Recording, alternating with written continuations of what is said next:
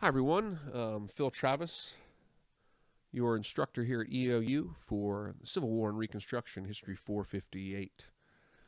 This week, week 6, we are going to be in this lesson looking at the year 1862. 1862 was a year in which it really seemed that the war would soon be won for the Union. The Army of the Potomac of General McClellan and also Irving McDowell seemed to close in on Richmond. McClellan's forces even got within earshot of the bells of the churches of Richmond. There was political turmoil within the South as the South had Jefferson Davis had enacted martial law in certain parts of the South. There were economic issues in some cases. There were accusations of Davis being a tyrannical leader in some cases. There was some political disunion in the South. And it appeared to be going the wrong way by the early spring of 1862.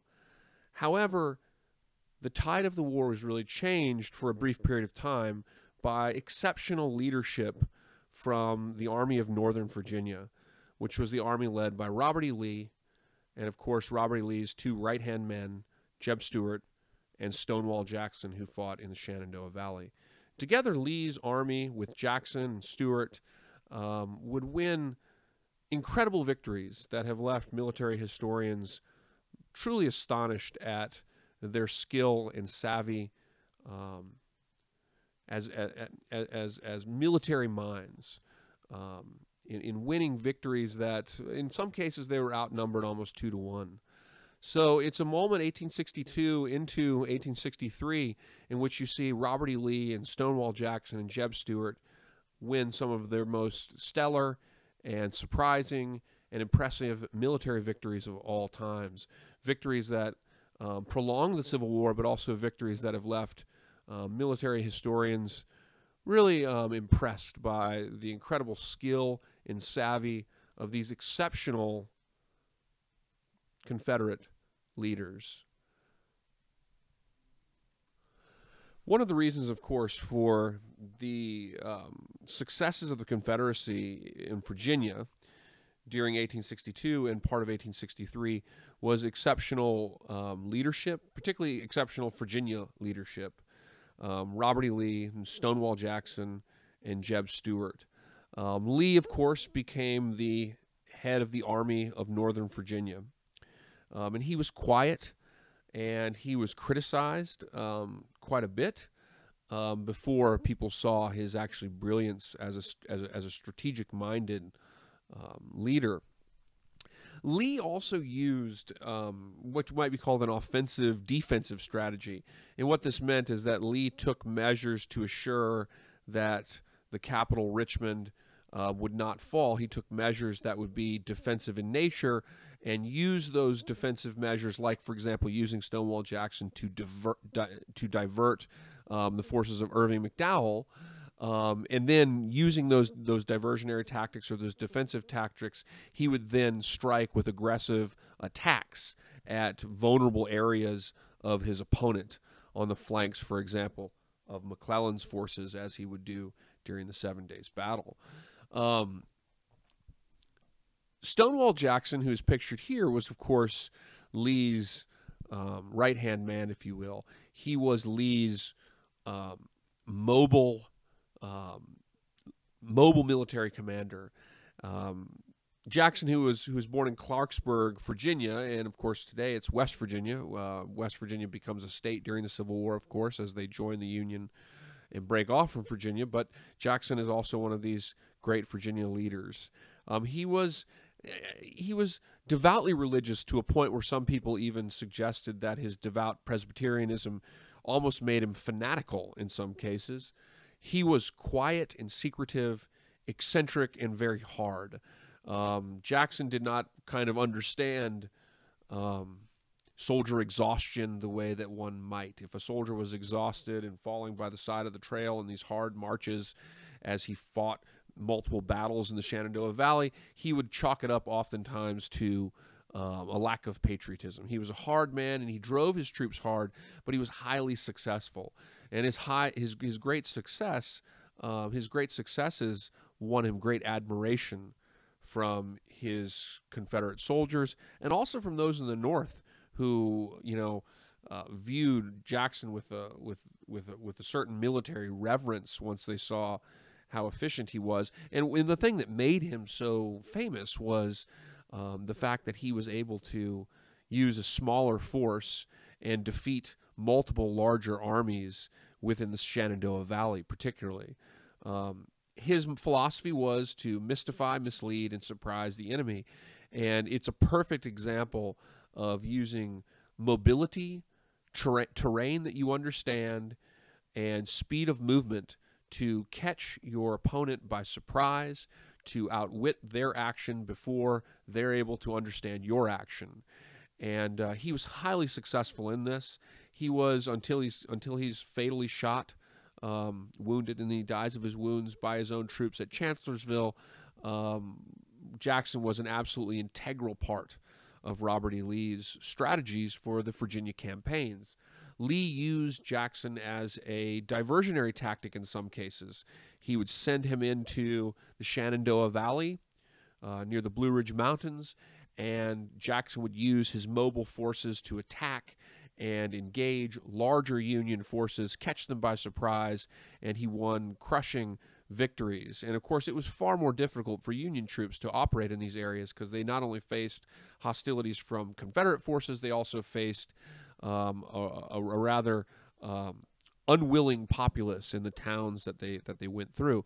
And of course, Lincoln infamously encouraged Irvin McDowell's forces to pursue and to try to chase Jackson through the Shenandoah Valley in 62.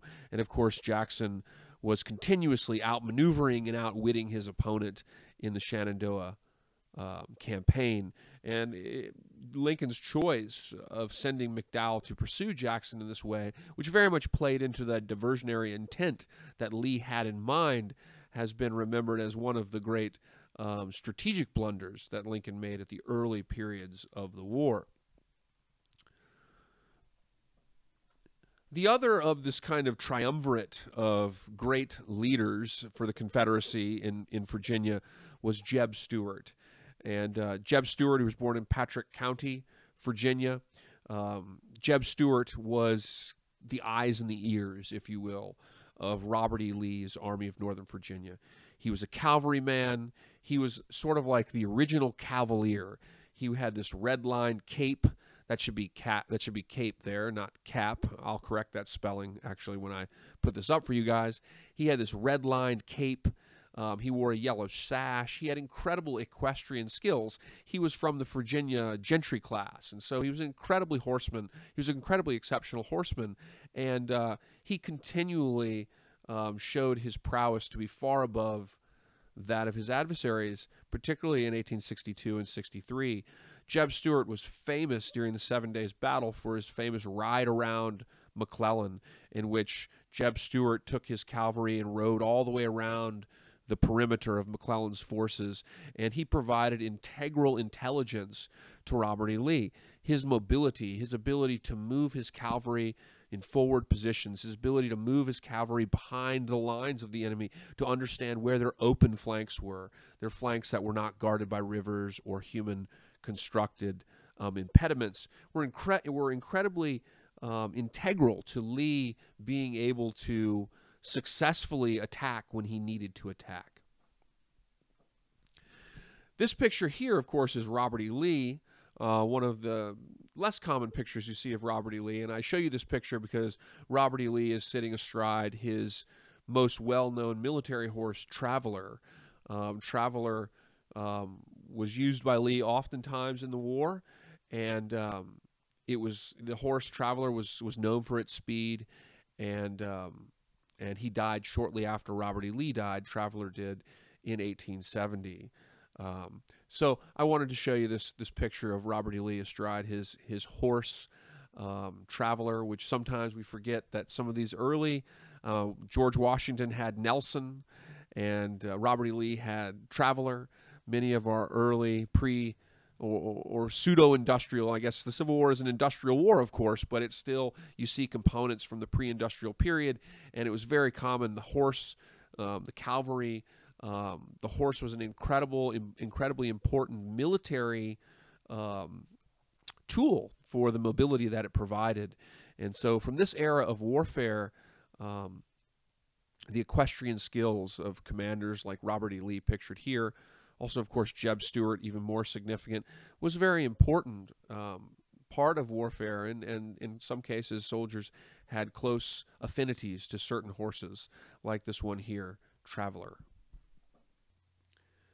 So in the summer of 1862, the Union, the Army of the Potomac, headed up by General George B. McClellan, began what's known as the Peninsula Campaign.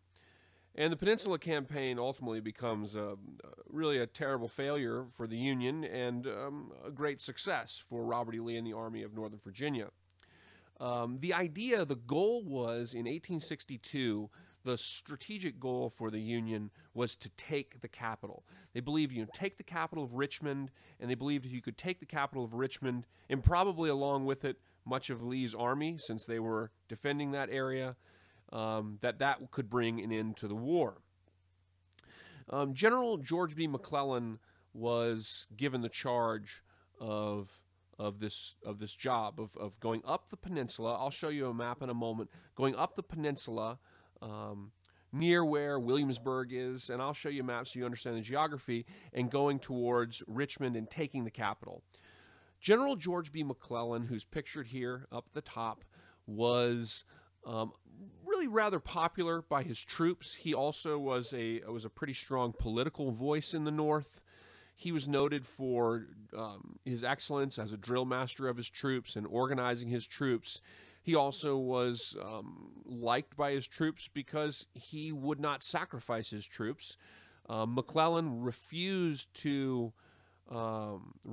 send his troops into battle unless he had a distinct superior advantage and felt very confident that he could win. He would not aggressively attack and take the initiative to try to seize a victory, as he was afraid of sacrificing his troops and destroying his company, which he had fought so hard to train and put together. It's kind of the opposite for Lee, where Lee uses his defensive offensive strategy with Stonewall Jackson in the Shenandoah, Jeb Stuart, doing intelligence and reconnaissance, and then attacking aggressively with, some cases, outnumbered forces. And Lee's initiative, his aggressive action, was really the thing that gave them the ability to win these early battles in 1863 and in parts of 1862 and in parts of 1863. So here, as you see in this picture, I'm going to show you a map here in just a second, but first I want to talk about this image here. This image, which in one respect shows you the really highly diverse nature of artillery during the Civil War. Oftentimes we think about the Civil War and we think only about pitched battles on battlefields where armies meet on a battlefield and one leaves the battle and one is considered the victor, and that happens many times at places like Gettysburg. However, there are also siege techniques used during the Civil War. There are also trenches dug during the Civil War and other types of defensive fortifications. Robert E. Lee, when he began what becomes known as the 7 Days Battle, when he begins his defense of Richmond and also his aggressive counterattack to McClellan's campaign in 1862, defended Richmond with defensive trenches and foxholes and these types of things. He was criticized for this, actually, by Southerners who said, "You're preparing for a siege."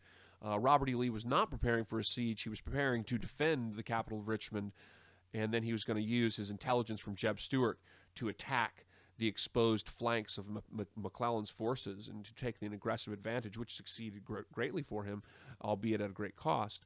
But you can see here these Union artillery unit here with their mortar artillery. These are mortar cannons that were used to siege positions of the Confederate forces around the area of Yorktown in 1862. So there's incredible diversity in artillery during the Civil War, and you have some that are more traditional looking artillery pieces, and you have others like this, which are somewhat unique looking siege mortars, if you will. here's a map that shows you the area we're talking about. And so you see the York River and the James River form this peninsula. And the red line here at the bottom is where that siege at Yorktown was occurring. So McClellan's forces sailed down in the Chesapeake Bay and landed at the tip of the peninsula, and they would then move up to the capital of Richmond on the rivers, and they would try to siege the capital. Now, siege and ultimately take the capital, and hopefully Robert Lee's forces with it. McClellan actually, again, being a general who did not want to lead his army into a battle unless he had overwhelming numbers, had actually taken more troops than he had told Lincoln he was going to take. And Lincoln became very concerned about this. He heard about this, and Lincoln recalled some of McClellan's forces to go back to Washington and defend the capital, because he was afraid that, you send your troops all the way down here to this peninsula. If you fail, it's going to leave the capital of Washington, D.C., which is very close to Richmond, of course, it's going to leave it open for a counterattack by the forces of Robert E. Lee or Stonewall Jackson. And so there was a tension between Lincoln and McClellan, and after the Peninsula Campaign, Lincoln will ask for McClellan to be reposted. McClellan will be taken off of the top command of the Army of Potomac. He'll be returned again later. During the 7 Days Battle, the 7 Days Battle ultimately becomes a great success for Lee. Lee used the intelligence provided by Jeb Stuart, his cavalryman, who famously rode around McClellan's lines in the ride around McClellan, providing intelligence. Stonewall Jackson, while late to the battlefield, provided important assistance as well. And ultimately, it's a great success for Lee. The Peninsula Campaign is a failure for the Union. However, the 7 Days Battle was also tremendously costly for Lee. It came at a huge cost, about twice the cost of the Union, and it was this campaign in the summer of 1862 cost something like double the amount of casualties as took place in all of the Mississippi theater, the West, during that same year. So it's an incredibly costly campaign, but a great success for Lee nonetheless. After this, you will see Lee push north towards Maryland. You'll have the Second Battle of Bull Run, and of course Lee will ultimately push into Maryland, and you will see the Battle of Antietam, which becomes the bloodiest day of the war, as Lee tries to go into Maryland because he's hoping he can win a major victory near the nation's capital, or near Philadelphia, or near Baltimore, that can encourage the Union to seek a peace treaty, and also might encourage foreign powers to agree to acknowledge the Confederacy, which was a central plank, a central goal of the Confederates when it came to trying to achieve victory. They needed to get international support, and they needed big victories against the North or the Union to gain a treaty that would result in a recognition of the Confederacy. So Antietam happens several months after the Peninsula Campaign in September of 1862. It's also known as the Battle of Sharpsburg, and McClellan was back in command at Antietam. Now, the goal here for Lee pushed into Maryland, and his goal was, as we laid out the objectives in that earlier slide, his goal was to win a major offensive victory and force a treaty. So he wanted to threaten the capitals, or threaten Philadelphia, or threaten Baltimore, and in so doing, force the Union to agree to a treaty that would recognize the South. There's 2 invasions during the war. This is the first invasion of the North. The second one, of course, occurs with Gettysburg. As you read, the battle carried out, and Union troops found a Confederate battle plan. And the battle winds up being the bloodiest day of the war, with about 17,000 wounded and about 6,000 dead in one day. And Lee ultimately goes across, he has to return. It's technically a victory for the Union, though in terms of what happened on the battlefield, it was hard to give any one side the victory. But it really was a victory for the Union in a strategic sense, because Lee had to go back to Virginia after the battle. He left the battlefield first, albeit on his own volition. But the key to this was that neither the British or the French would recognize the South. And so they really, at this point, had failed to be able to successfully bring in international involvement. And so it really was a strategic victory for the North, despite the cost. There was also significant fighting in the West at this time, early on in the war, the West being the Mississippi River area. And, of course, Ulysses S. Grant was particularly famous for the Union in these campaigns. Grant kind of earned his claim to fame in the West before he was appointed to the Army of the Potomac. Grant, who was a West Point graduate, he had fought at the Mexican-American War, won a first victory at Fort Henry, and then, of course, at Shiloh Church on April 6th and 7th, 1862. Grant was ambushed, reinforced, wins a major victory, and after this leads to the capture of Memphis, of New Orleans, and Corinth, Mississippi. These were really significant locations to seize, and it gave control to the Union of the Mississippi West, which was a very significant part of the Union's plan of blockading the South and using access and control of the Mississippi to cut the South in half ultimately. Shiloh was also a massively deadly battle. The casualties were shocking, over 10,000 for each side. And this became an increasing norm of this new industrial warfare. No one had ever seen casualties in these kinds of numbers, and this was going to be the norm for the Civil War. It was an incredibly devastating conflict in terms of casualties. Here's that map again, just kind of dictating, showing to you the blockaded areas, as well as you can see in the purple the areas of the Mississippi that are taken control of by Grant, and these were taking control of areas like New Orleans. Were very, very important steps in facilitating the Union's attempt to effectively blockade the South and strangle it slowly. Civil War soldiers had, a hard life. It was a little bit harder for a Confederate soldier than it was for a Union soldier, and that had a lot to do with the blockade. That had a lot to do with the decreasing amount of supplies that were enjoyed by the Confederacy as the blockade damaged their economy and made it more and more difficult for them to supply their troops. Rations were provided to troops. Union troops ate a little bit better overall. Confederate troops and Union troops both had a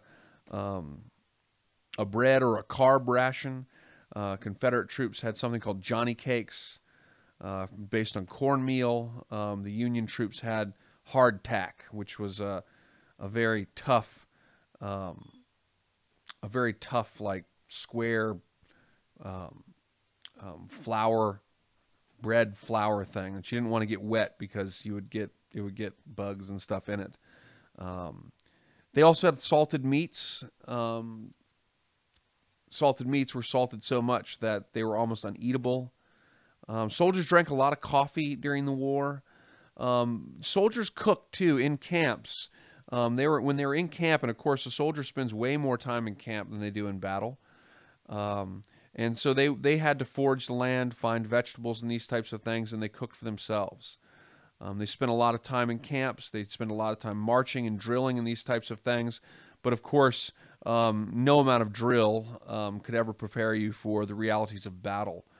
Battle during the Civil War was more intense and thoroughgoing in terms of death and violence than any other conflict before. Major battles like Gettysburg could last several days. Battlefields at the end were strewn with bodies. There was death all around. Officers did not lead from afar. Officers led by example, and they had to give commands while in the heat of battle. They had to prevent their troops from breaking amid pressure, despite intense violence, smoke, incredible artillery fire, poor visibility, all of these types of things.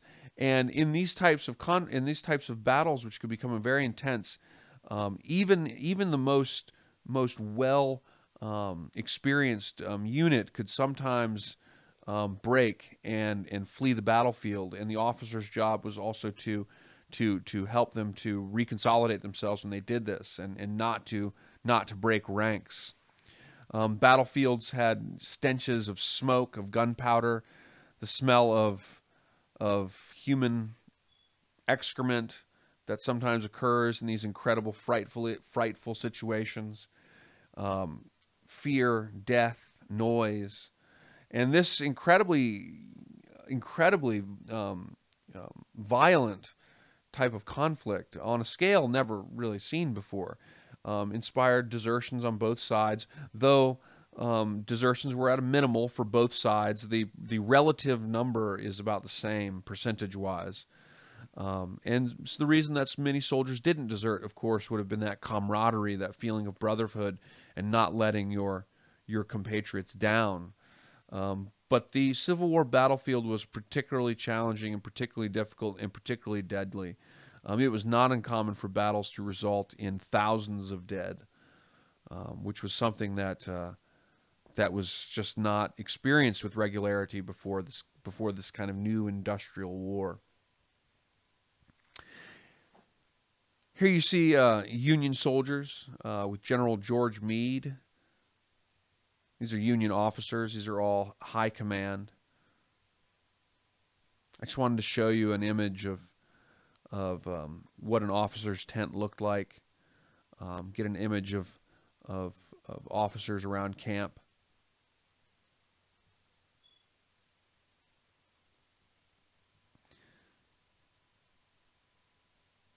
This is a painting of the Battle of Chickamauga, and I wanted to show you this because it just kind of gets you a feel for some of the violence on the battlefield, the smoke, relatively close quarters fighting, these types of things. And obviously it's an artistic description, but the battlefields were intense, they were violent, they were deadly, and they were very, very fear-inducing. There was a lot of bloodshed and a lot of death and a lot of very horrid woundings. Medicine during the Civil War was, quite antiquated. There were some painkillers like morphine. Chloroform was also used, though in hard-up situations, a soldier might be asked to bite the bullet. Use alcohol to withstand an amputation. Surgeons often appeared more like butchers. Their gowns were bloodied. There were piles of limbs. If you received a wound of the torso, it was almost a guaranteed death due to infection. Big caliber rounds were used. These are large calibers, and when they hit a bone, they shatter the bone, which results in infection. And this is one of the reasons why amputations were so common. Nearly 20% of the wounded died of infection during this conflict, including Stonewall Jackson. So by the end of 1862, you really see the Northern strategy become a strategy of total war, a war of attrition. It becomes a strategy to blockade and starve the South out. It became a strategy that targeted the Southern home front as much as it did the Southern Army, target the Southern economy. It becomes a total war of attrition. Emancipation is used first. It's first called in 1862. It is formally dictated on January 1st, 1863, with the Emancipation Proclamation. Emancipation was used as a strategy. It was strategic to free the slaves in the seceded states. Lincoln did not enforce the proclamation in border states. It was designed as a strategic move against seceded states to basically create unrest within the states and undermine what's left of the plantation system. And of course, 1 in 7 slaves fled to Union lines. It wasn't a terribly popular decision in the North, and had the war been begun as a war to free the slaves, likely it would have been not supported in the North. But it does give Lincoln and the North an overall stronger moral position, internationally speaking. And this was another ultimate factor in encouraging international powers like the British to not support the South in favor of the Union. Of course, the British were sort of divided on that issue. Many of the aristocratic elements in Great Britain sort of related to the planter aristocracy in the South.